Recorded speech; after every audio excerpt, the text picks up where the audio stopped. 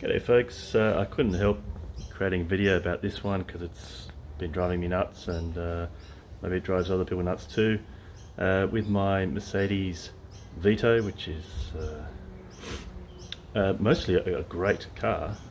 Nevertheless, there's an issue with the sliding doors whereby when people open the doors, I mean, I'm getting passengers in and out all the time, you know. And when the door slides fully open, which is what happens most of the time, it locks into the hold mechanism, or there's probably a word for that, and but it's too strong, and then people try to shut the door, and it requires a lot of force. The handle on the passenger side is now loose.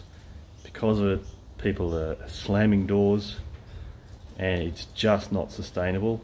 It really is ridiculous, the situation, and I have to fix it. There's no way around it. It's just driving me nuts. Pretty much every passenger looks at me with this bemused look of like, why won't the door shut? You know, so many people ask me, oh, is this an electric door? Or is there some latch or something like that? Because they go to shut the door, they can't shut it. I've even had some people that just can't shut the door.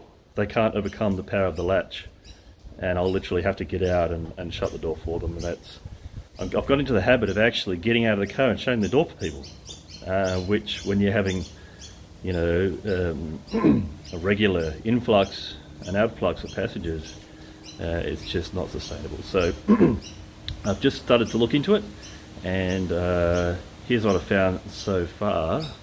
I'll just switch the view. Oh, no, you won't let me do that. What a clever camera, not. Okay, so there's the door handle. Well, I can't really just demonstrate much at all in this stupid mode. It won't let me switch. Anyway, so now there's a rail that normally sits in here, which is where the thing is. The thing is here, and I'll show you in a minute because I've managed to get the rail out. There's actually a nut at this end. You can't see where it would be, but if you get underneath the car, there's a little nut there. It's actually really easy to work with. The rest of it is just screws in the front here, and I managed to just pop this up.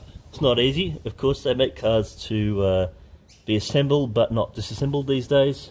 So I've just lifted that up, and I managed to, this corner was awkward, but I did manage to get it past it. I did damage the rubber slightly, which is unfortunate, but it's not going to be an issue.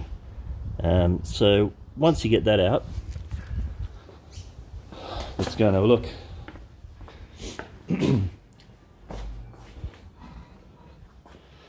So this is the rail, and so when I was looking at the car, that was the right hand side. So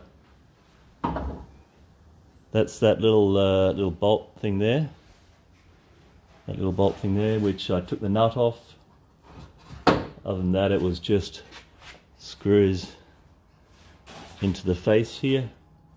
Okay, so now we've come to the culprit. Now I'm kind of guessing that, you know, maybe some not so clever guy parked on a hill. Maybe the door under the old system didn't stay shut. You know, back when doors were made properly, with the right amount of force. That's what I'm talking about. Back when you had the correct amount of force in these kinds of things, maybe somebody parked on a steep hill and it let go, and some poor little kid got a broken finger or something. I really have no idea. But somewhere along the way, someone has made this more powerful than it should be. And I mean, you can see this spring here. It's pretty juicy. You see, if you try and move this,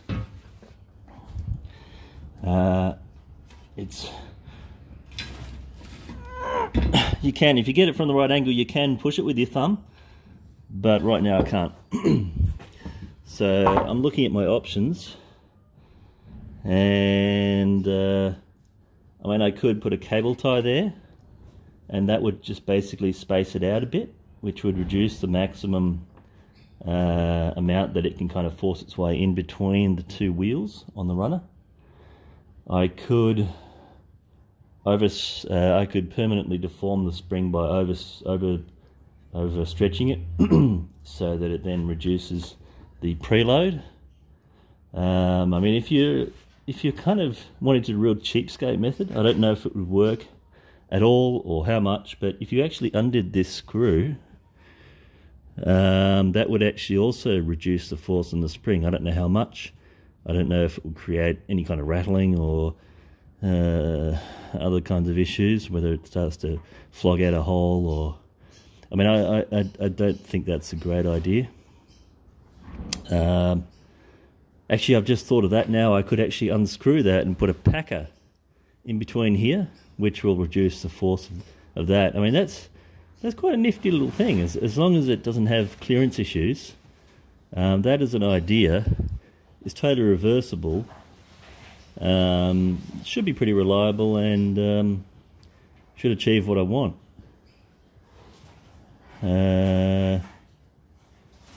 Yeah, I mean, it won't reduce the force of the spring, but it will mean that people won't have to deflect it as much. And I think that may be enough. So anyway, I'm going to stop this for now and see how we go.